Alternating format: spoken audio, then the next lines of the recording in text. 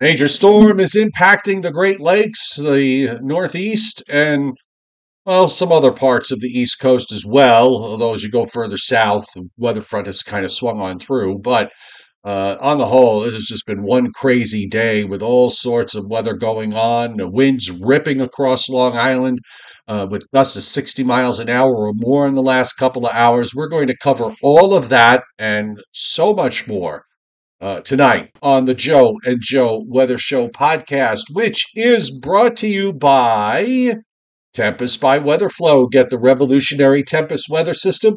Join the fastest growing observing weather network on the planet. The link is pinned to the descriptor of this podcast. Use the coupon code winter2324 because in some places it ain't over yet.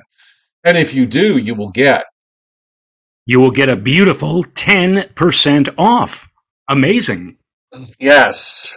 What a crazy day, Joe. I mean, this storm system is really enormous.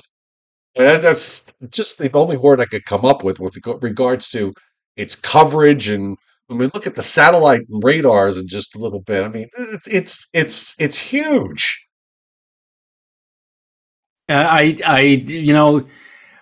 What else can I tell you? This particular system has virtually everything. It's got severe weather, tornadic activity, thunderstorms, bouts of heavy rain, strong, gusty, possibly even damaging winds, and yes, up north, snow. And I'm not talking about just a few snow flurries or even an inch or two. Before this is all over said and done, we're going to be hearing about folks up in upstate New York and portions of central and northern New England with at least 1, maybe as much as 2 inches of snow. Incredible. Incredible. You mean 2 feet of snow, not 2 inches. And Tom Contnues on the chat board says, never seen so much precipitation and no cold air on Long Island. Really? I mean, I've seen a lot of precipitation on Long Island in June and July and no cold air to produce snow, Tom. Well, right? Tom's just a little bit desperate these days. I don't understand quite that exclamation of no cold air on Long Island. Well, all right, that's the way it goes. I mean, but folks, not too far away. If you want snow, if you're a snow lover, not too just a stone's throw really to the north, relatively speaking, you'll get snow, and it's not going to be that puffy, powdery snow.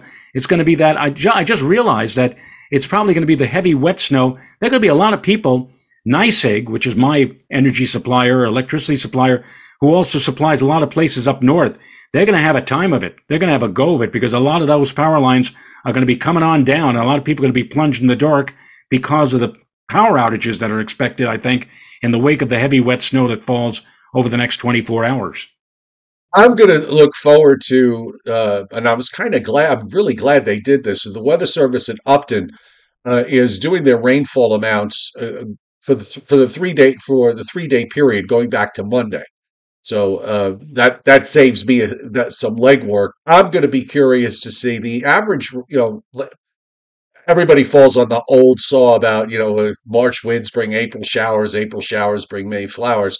Well, yeah, okay, but April's not particularly wet. I mean, it's 3 inches and change is the normal monthly rainfall for the month of April.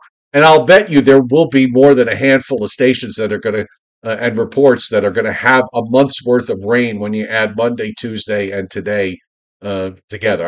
As of 4 o'clock, some of the rainfall amounts were in the 1.5 to 1.75 up to 2 inches. But there was convection going through late this afternoon and evening. I'm sure there are going to be some people that are going to eclipse the 3-inch mark and accomplish the feat of getting a month's worth of rain, and it's only the 3rd of April. What's amazing. I was doing some an article not too long ago. I do a lot of freelance writing, and I was talking about how 1965 was the year of the great drought here in New York, the tri-state area. If you're of a certain age, you may even remember TV commercials. I remember one of a faucet dripping, drip, drip, drip, drip.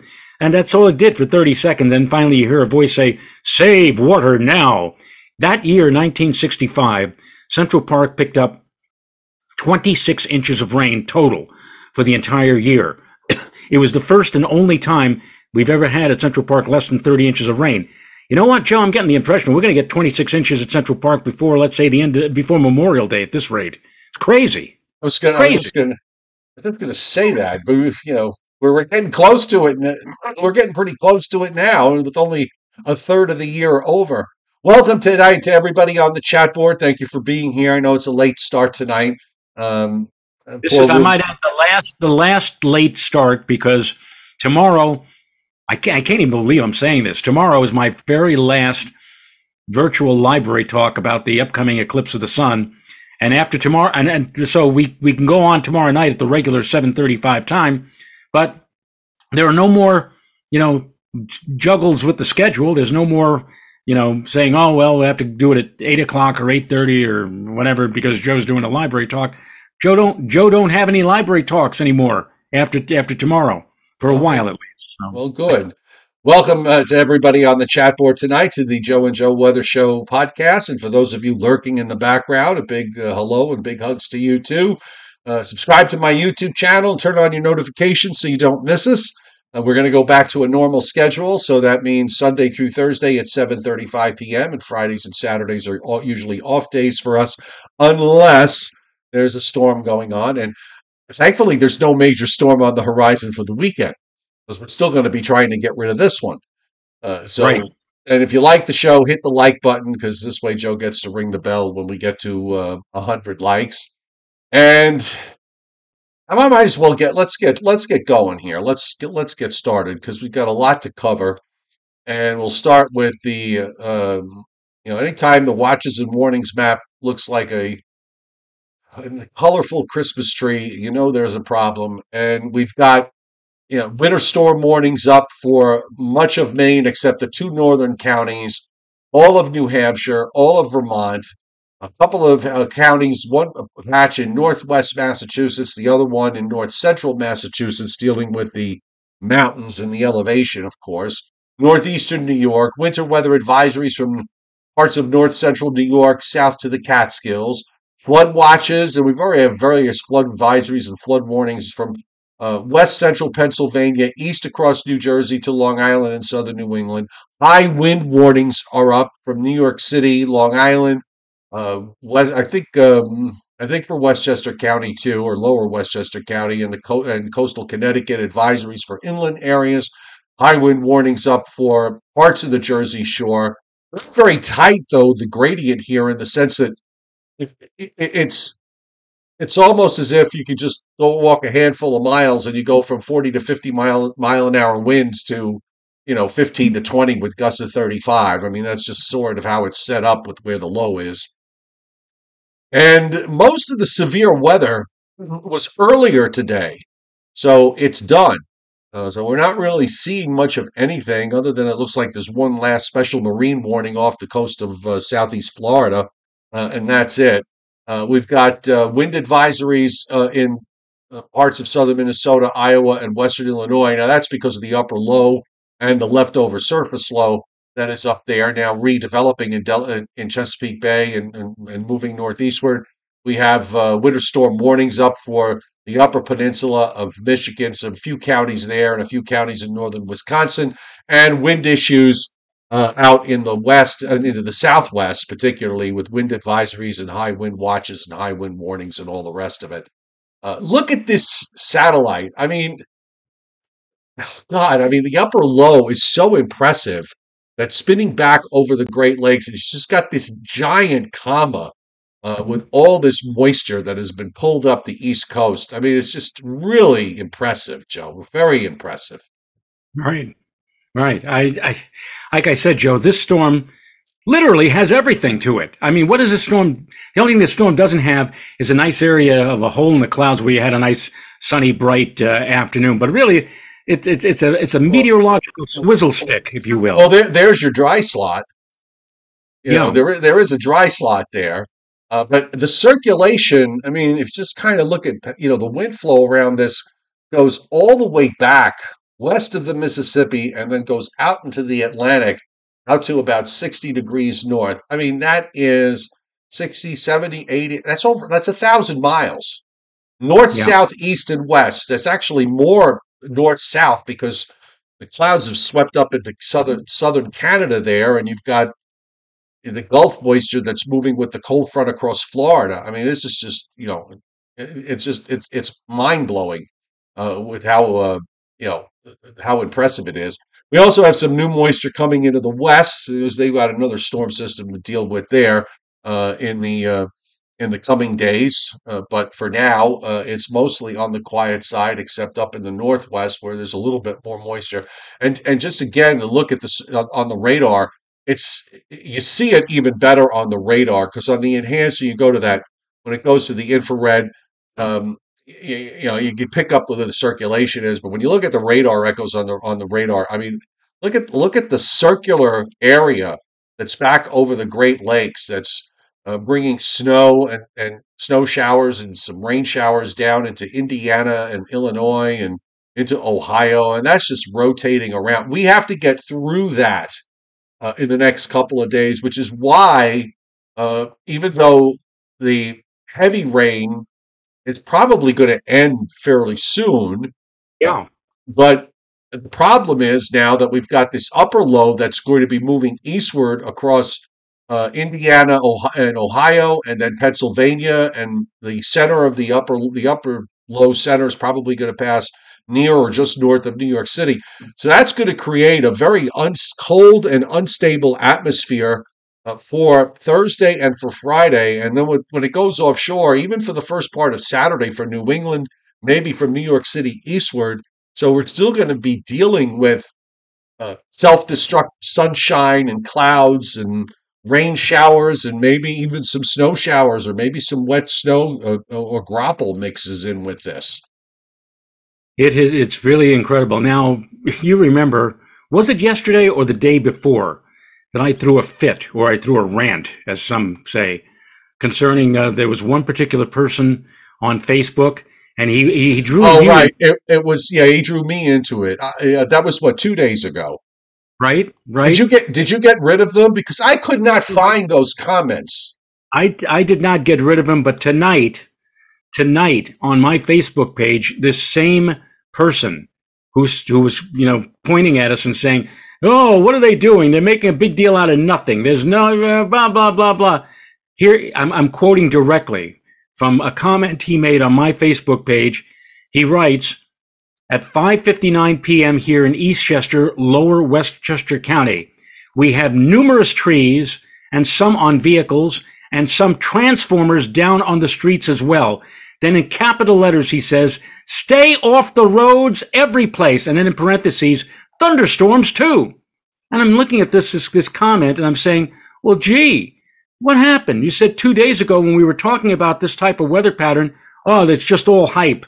Rayo and Chaffee are making a big deal out of nothing. Now, all of a sudden, 2 days later, boom. I think somebody up there heard us, Joe, and pointed the finger at this moron and said, "Oh, you think they're making it up? You think they're making a big deal out of nothing? Good. Try this." Well, And Joe, apparently this moron watches the Joe and Joe Weather Show podcast, which is on Sunday through Thursdays at 7:35 p.m. and off on Fridays and Saturdays. well, I hope he's watching Because he is a moron. because he got me fired up, and I know he got you fired up as well. Hey, look, if we think something is going to happen, if we honestly, after the combined expertise of the two of us, I just realized, Joe, going back to like the 1978 or whatever like that. So now it's not 40 years, it's like 45 years for you and I. Right. That means that our combined expertise is like something like 90 years. If you think these two old guys in weather are making stuff up and are trying to get all of you, all excited, I mean, there's no ratings for us. We don't have to get ratings. We have absolutely no vested interest in the outcome. We're doing this for your benefit. We're doing this. We're warning you about all this kind of mayhem. Now, if this jerk from 2 days ago says, "Oh, they're making it all up," fake news once again. It's hype. I can't believe Joe Rayo and Joe Chaffee are doing this. The last people I thought would be hype makers were Joe. Well, I hope you enjoy staying off the road. I hope you enjoy being out of power. I hope you're enjoying. I hope it I hope the tree fell on your car. Okay, I'm sorry I'm saying this, but you took a pot shot at us, and Your I'm not. brand, your brand new car that you just brought Yeah, home your three brand new days car. ago. Exactly. Exactly. Now we can resume, Joe. Christina Pedia says that there were, at least on Long Island, 128 outages in 2023 customers, 2023 customers. Could be 2024. The 2023, 2023 customers affected for those in the PSE and G uh, territory. I used to pay bills to PSE and G, no more. Yeah. Oh God. Actually, PSE&G or LIPA? Remember LIPA? Well, it was LIPA. Then the PSE and G took it Yeah. over. Yeah, whatever.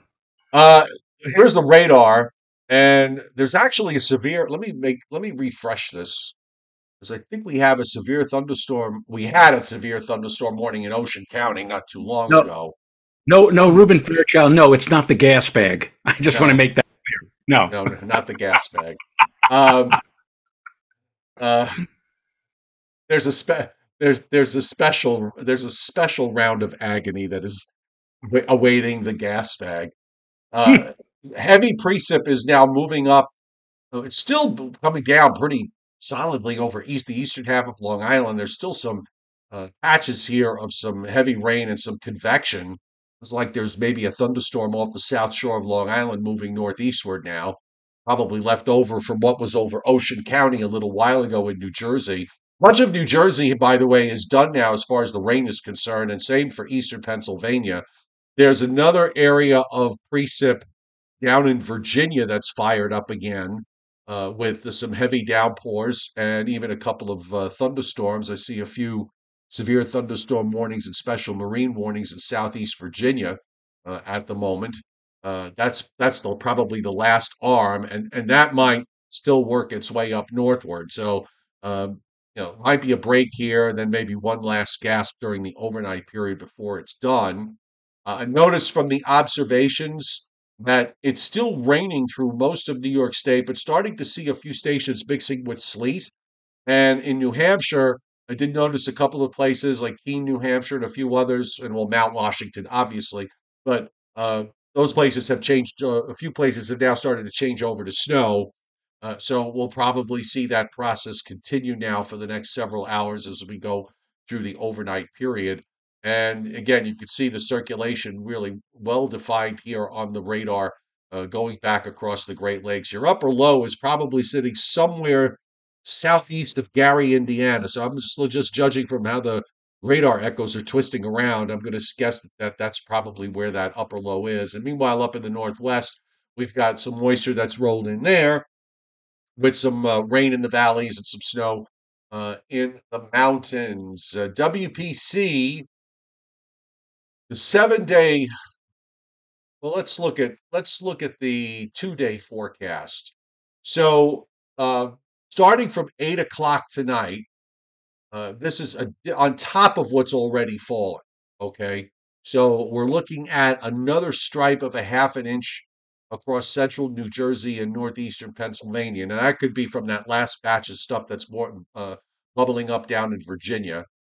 Three-quarters of an inch to an inch for Connecticut and Long Island to Rhode Island. And then you get into the inch and a half to 2.5 inches plus in Maine and into New Hampshire, and then back to parts of Vermont and northeastern New York, and of course we know that north of I-90, particularly when you start dealing with elevation, that's where you're going to see your big snows from there.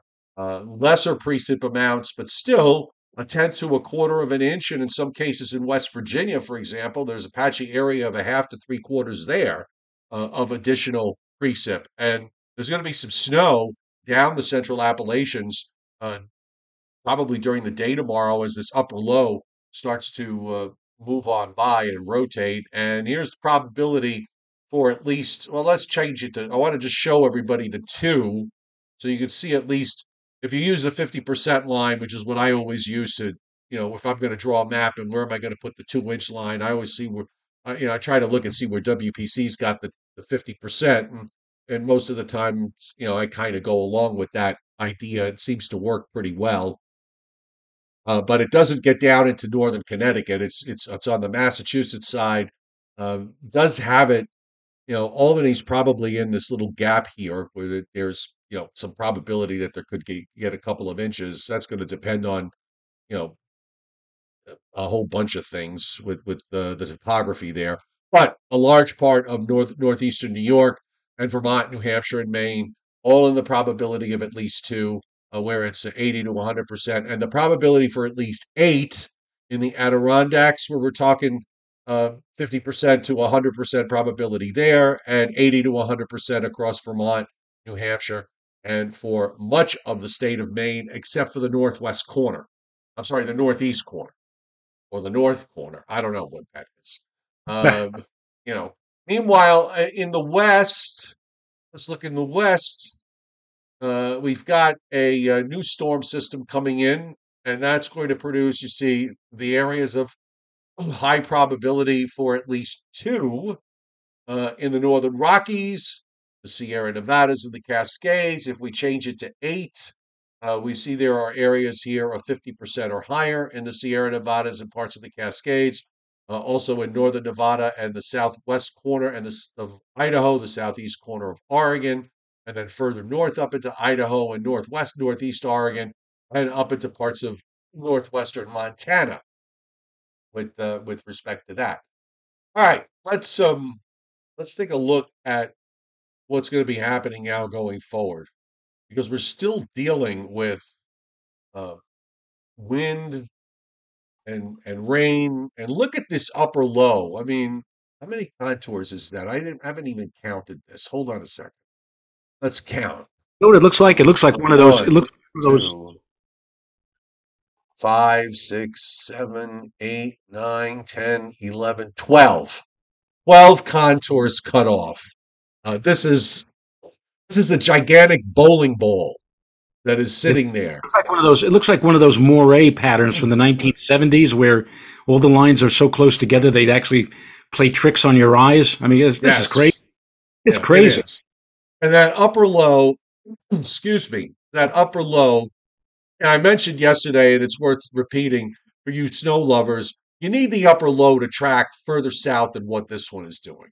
I mean, granted, today's run, I mean, this 18Z run, the upper low actually is tracking a little further south than what was advertised yesterday, but it's obviously not far south enough.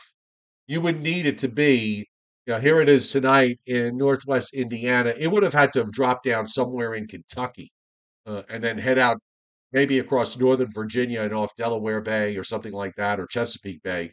And then we'd be sitting here having a conversation about snow, but obviously that's not happening. But we're starting with tonight, and it's going to take until this is Friday morning, 2 a.m. The upper low is basically sitting, put the L somewhere in northwest Connecticut. So you've got this really, really cold, powerful, unstable feature that's coming straight for the east, for the northeast and northern mid-Atlantic states. Until it gets out of the way, you cannot clear out. And then notice there's an arm that's coming around on the west side, another trough that's swinging down on Friday. So that's going to mean that we'll probably have to put in, again, Thursday and for Friday, probably going to put in the chance for um, some patchy showers, and in areas where it's cold enough, maybe some wet snow or some grapple as that upper trough swings around. Finally, I mean, Saturday morning, Joe, the upper low is still sitting just north of Cape Cod. Yep.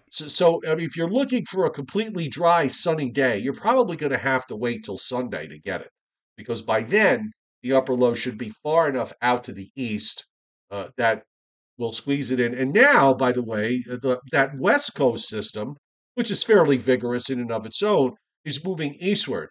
And a pit is a sinking feeling. The pit in Joe's stomach is dropping. Um, we're looking at this upper low coming eastward, heading toward the Great Lakes. However, there's a little ridge in between. That upper low actually gets deflected northward and northwestward. It rotates up into Iowa and back into South Dakota. And the ridge in between that and the old storm actually strengthens a bit. So keep your fingers crossed that it keeps any moisture and even just cloud moisture, because this is not going to be a, a well-defined system that's coming east. It's actually going to be weakening as it moves up into the upper Mississippi Valley. It's because we want to keep those clouds out of the way so Joe can see his eclipse in Plattsburgh. I made the comment. Actually, I didn't make a comment. I actually put a whole discussion on my Facebook page, and I pointed out that generally speaking, you look for the upper level high pressure ridges, and the axis of the ridge usually marks the leading edge or the front edge of the next system spreading mid and high level clouds your way. In other words, the ridge gets dirtied up, if you will. And it looks like, Joe, that that ridge line is going to be somewhere over west central New York just as the eclipse is starting on Monday, which means that Yeah, if you're in places like like Buffalo or Niagara yeah, Falls or Syracuse, right, right there.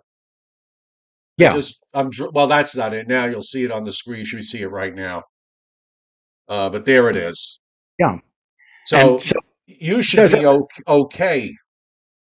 well, the thing is with me, and people in New England, for example, in New Hampshire and Vermont, and even up in Maine and in New York State, the Adirondacks, the Green Mountains, the White Mountains, the Longfellow Mountains in Maine. How many of you ever heard of those mountains?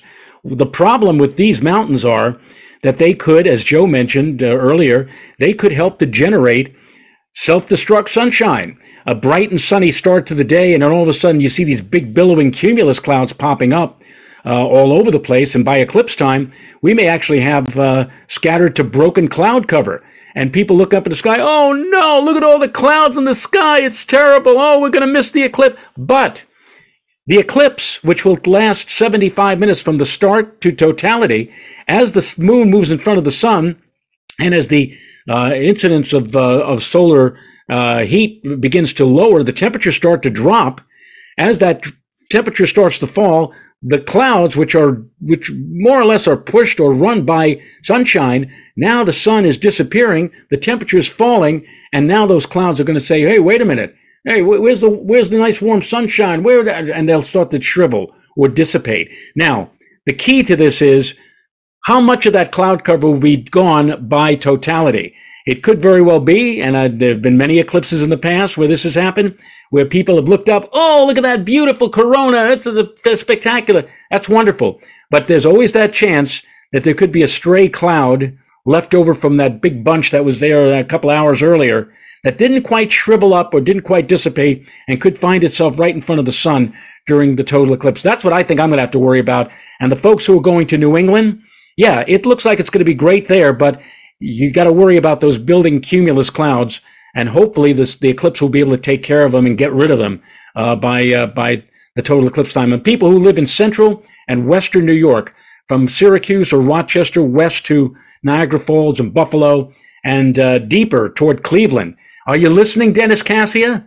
I don't think Dennis is going to Cleveland anymore, but the further west you go, as you pointed out, Joe, at that upper level low, the new one moving into the Great Lakes area, the further west you go, the more you're going to see increasing and thickening cloud cover. The eclipse doesn't work on those kind of clouds. Those clouds lower and thicken and become rather opaque, and you're screwed if you're trying to see the sun through that. So what you're going to hope for is generally fair skies and those big puffy cumulus clouds, which will fade out as the eclipse progresses on Monday. Oh, a couple of things. First off, on the chat board, I have just pinned the link to the special page that they've put up on Pivotal Weather. It's pinned to the top of the chat board, and it's up on the screen right now. And this actually is pretty cool, Joe. I don't know if I didn't notice this till today. I was pulling up the individual GFS maps, but they had this special page for the eclipse 2024, and Right. you can look at every model. You could choose your computer model.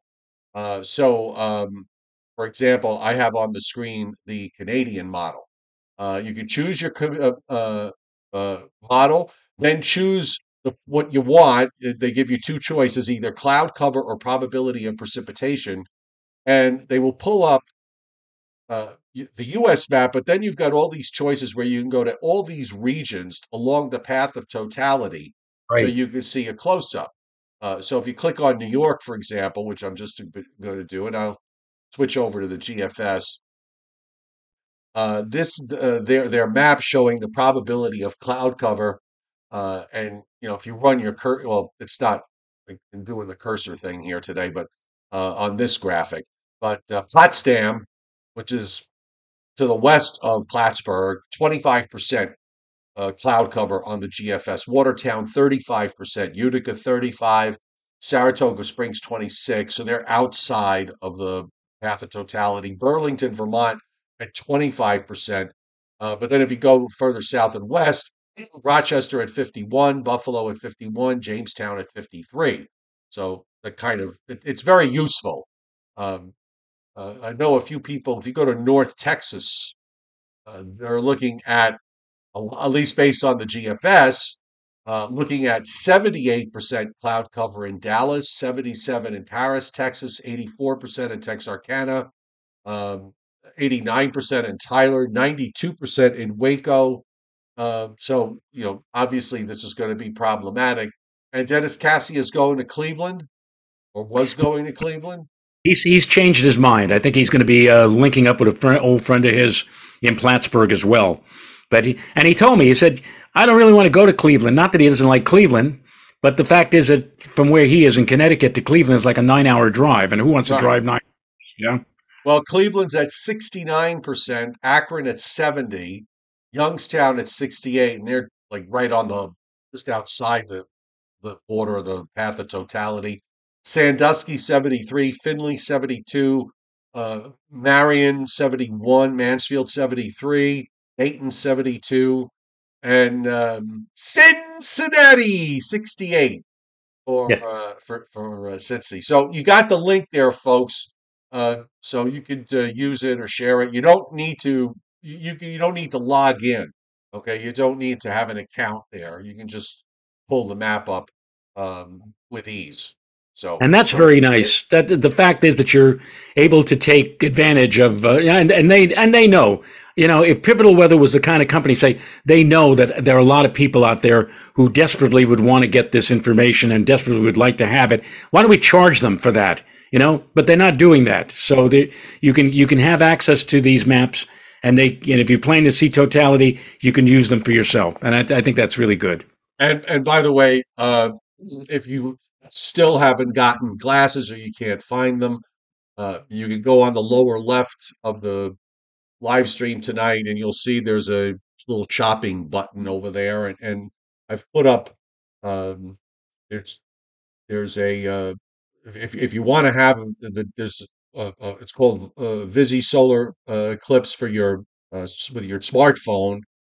These are all from, I believe they were all from Walmart. So you've got that. If you need more than one set of glasses for whatever reason, I've got a link for solar eclipse glasses for a 6 pack, and that's up there right now as well. And also the a single one, and you can take a look at that. The single one is just $1.99.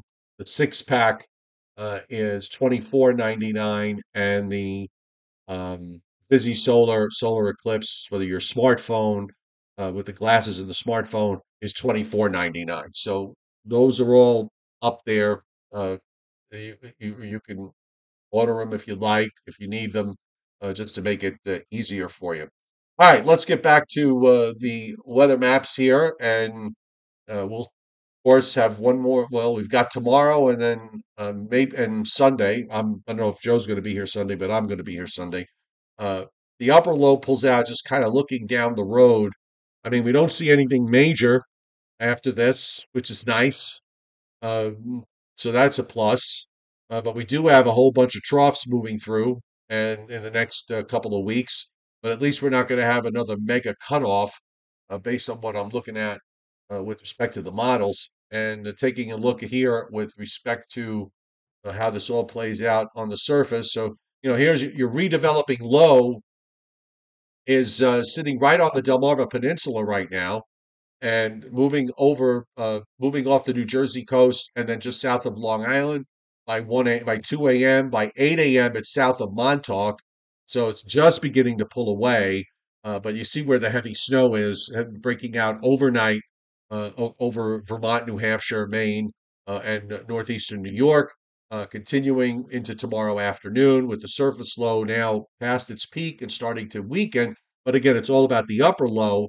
So it's gusty northwest winds for Thursday and Friday and Saturday, patchy showers around. Not everybody's going to see them. Maybe even a couple of wet snowflakes in the mix if you get in a place that's cold enough and elevated enough. And then finally on Sunday, we get to some sunshine.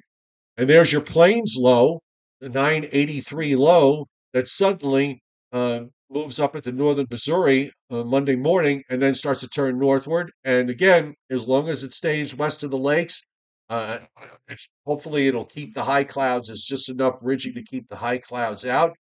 And then it looks like some kind of Gulf low forms later next week, maybe bringing some rain next Wednesday night, Thursday, perhaps. Long ways off, but again, nothing major. And then that goes out, and then it looks like, a couple of weather fronts, but, no big deal here. Uh, so that's good. We don't need we've had so many of these major rainstorms. I mean, just enough. I think really people have had enough of this. And by the way, Joe, it's going to be chilly here. It's going to be chilly here down in Georgia, and you can see the snow that the GFS is showing in the West Virginia mountains and maybe even into some of the high elevations in Western North Carolina. But it's going to be chilly in the Northeast the next couple of days. Temperatures today, did they even get out of the low to mid 40s anywhere? I don't think so. No, I mean, it was No. raw, it was horrible. So you're looking at 40s, maybe you could nail it up to 50 on Friday and on Saturday if you get enough sun before it self-destructs. And then definitely should warm up reasonably as we get to Sunday. Now, I said to Renata that according to the Moss forecast for Plattsburgh, upstate New York, on eclipse day it should get up to as high as 55, and she shook her head vigorously and said, "No, I don't think so." They said, "Look, think of all the snow cover they must have." He said, "It'll never get to 55." But it'll be interesting to see how warm it gets. It'll also be interesting to see how much snow is on the ground when we get that far north on Monday after what they're seeing, the next day or two. Yeah, this Whether or not time it's of year, I mean, this time of year, it disappears fairly quickly. You right, could you could certainly, one day of sunshine, you certainly could you lose at least half of it. Um, right. and then yeah, well, we'll see. There probably will be some. I don't know if it'll be enough to impact your temperatures that much. And the other thing is, people, who want to be, able to maneuver or be able to have mobility in case some clouds come along, get on the roadway. I think that the main drags, the interstate highways, probably will be free and clear on Monday. But how about those little, side roads, especially in Maine? Take a look. You ever look at Maine and the roads that they have up there? They have a lot of. It's dotted with a lot of little towns, a lot of communities, Right. and very, the road. Windy and Yeah, yeah. Well, that's yeah. how it is here. By the way, you won't find here on the traffic signs on the interstate signs that say solar eclipse Monday, use mass transit. Oh man, I tell you, and a lot of people probably would be completely unaware that an eclipse is happening if it But weren't. what's the logic behind that? I mean, do they expect people to just like stop on the highway and look at an eclipse in the middle of the road? I mean, I'm not understanding the need to tell people to use mass transit. I did not experience this in 2017, but I am told by a number of people that in 2017 for the total eclipse, you were able to drive in the totality, but getting home, the roads were just like jam packed with people. People said, "Oh, it normally takes me 2 hours to get home. It took me 8 hours," because there's so many people who, after the eclipse, said, "All right, let's go." And I'm really curious to know what it's going to be like on 87 heading home after the eclipse, and especially since a lot of people looking at the weather maps and everything are now aware that hey, the place to be is Northeast New York State or New England, all of those roads are going to be, probably, I think, clogged with people.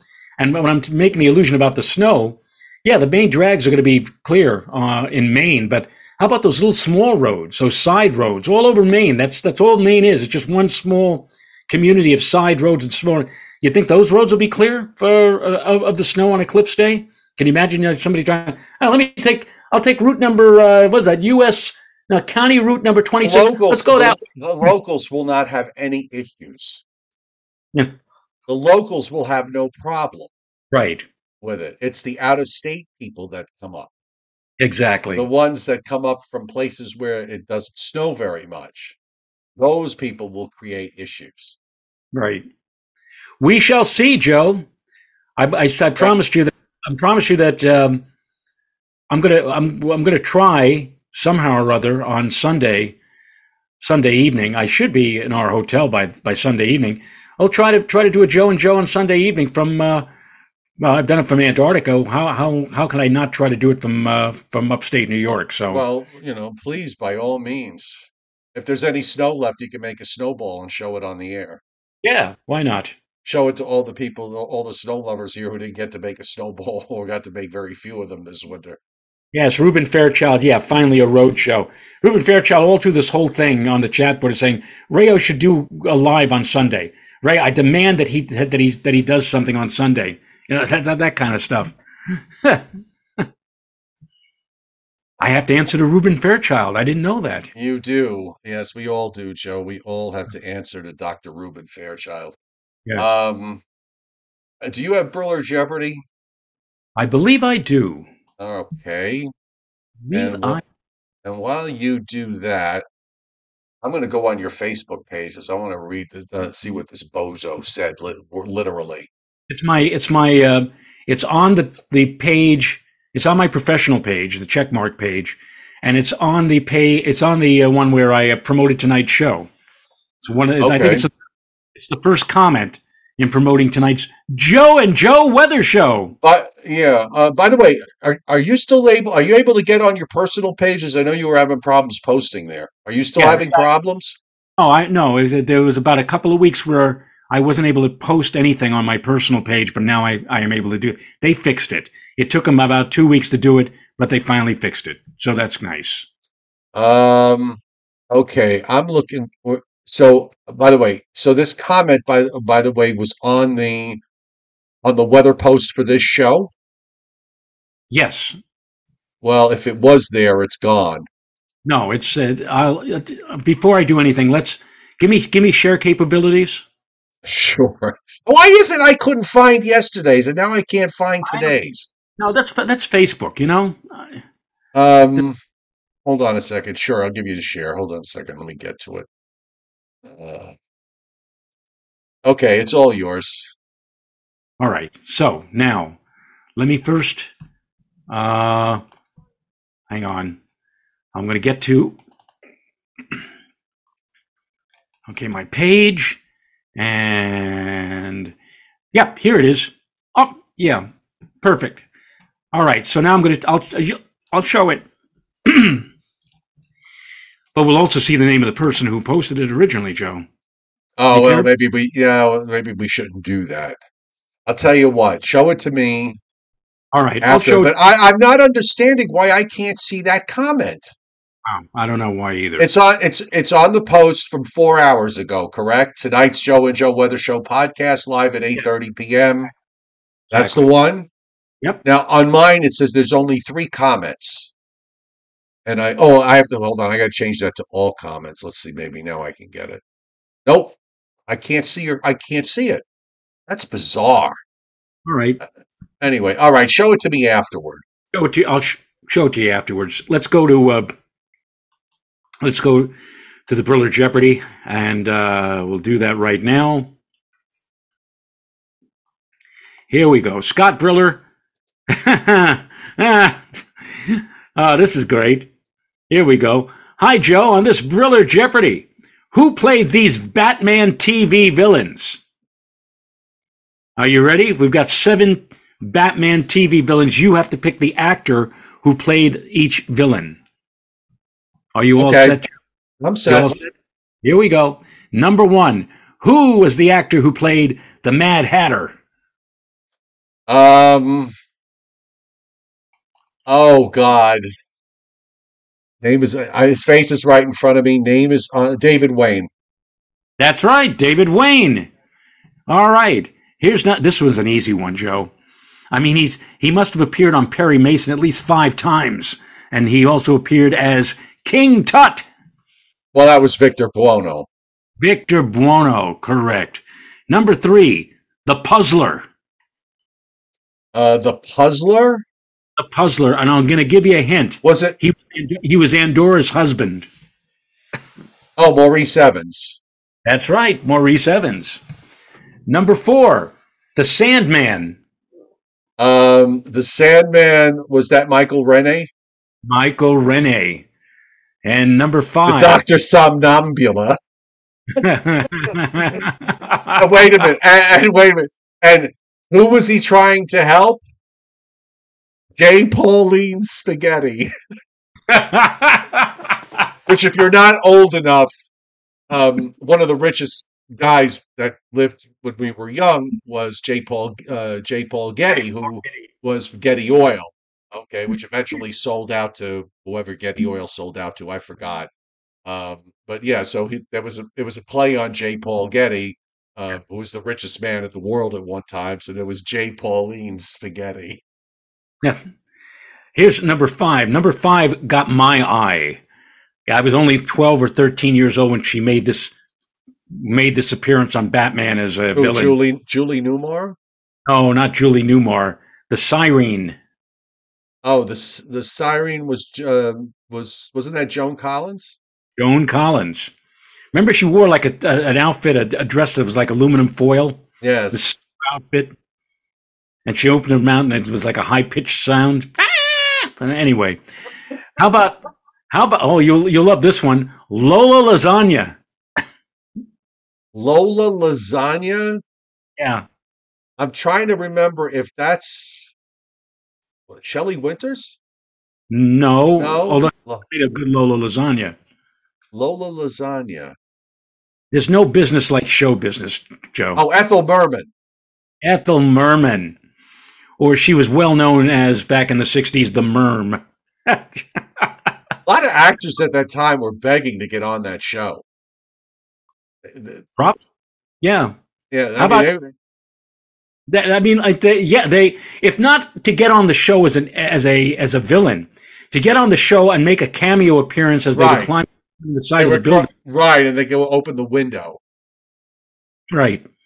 In fact, on YouTube, I know that there were like 17 different actors who did that, the cameo appearance, and you can see all 17 strung together on YouTube if you want to. I know Jerry Lewis was one of them, and that's just crazy. Last one, Joe. This should be easy for you. Bookworm. Roddy McDowall. Roddy McDowell. Yeah, who was? I always try to, I'm trying to remember. Um, False Face was False. False Face. I'm thinking that was. I think it was a weird name. It was Malachi Throne or something like that. Right. And in Okay. fact, on the first round of credits, when they said false face, they had like question marks, like they Right. didn't they as to who he was. And Here's then one. Here's one that was not on Scott's list. The Archer, Art Carney. Art Carney. Right. You know what's sick? What's sick is that I know all of this, and and I was struggling today to remember the name of someone who I became friends with at the dog park with his dog, and I couldn't remember his name, but I remembered his dog's name, which was Jack. And then I Yeah. finally, after like struggling for a little while, I finally remembered his name. His name was Dennis, but is Dennis. So he's still with us. I just haven't seen him in quite a while. So if you're watching the show, Dennis, hi Dennis. But I remember all this useless information, just utterly useless information. But I can't remember. I can't remember half the things I did today. Well, We're getting up there, Joe. Correct. What can I say? And then, of course, and then there was the Black Widow, Oh, please. And then, Tallulah shame. Bankhead. Remember Shame? Shame. Was that Cliff Robertson who played That was Shame? Cliff Robinson. They Okay. had a little kid. They had a little kid ending one Right. of the episodes. Y- Shame, shame. yes. And Shelley Winters played Ma Barker. And who played the original Mr. Freeze? The original Mr. Freeze, I believe, was Otto Preminger, Right, and then was played by Eli Wallach. right. And Frank Um, Gorshin was the Riddler, except in the he was. last years it was John Aston. It was John Aston, which didn't work, by the way. No, Gorshin, did that was definitely him. I But mean, I'm watching John Aston as the Riddler, and I'm expecting him any moment to say "Cara Mia." then there's the three cat women, Right, which was Julie Newmar, and it was Julie Newmar, Lee Merriweather, Eartha Kitt. right, Um, Julie Newmar, the reason she left the show, she left the show was she she was she had her son uh, who had has Down syndrome, and she left the show in order to take care of her son. right. Uh, Eartha Kitt was an interesting. You know what it is? You get sometimes with these shows you get so married to whoever the character is being played by that if they switch them, you don't accept them the way you would. But Julie Newmar got us over the 100 mark. right, Hooray! but Caesar Romero was just brilliant. Oh yeah. And Vincent Price's Egghead. Where'd you go? Hang You- on, hang on. Go ahead. I'm waiting. Wonder what he's up to. He's getting something. What?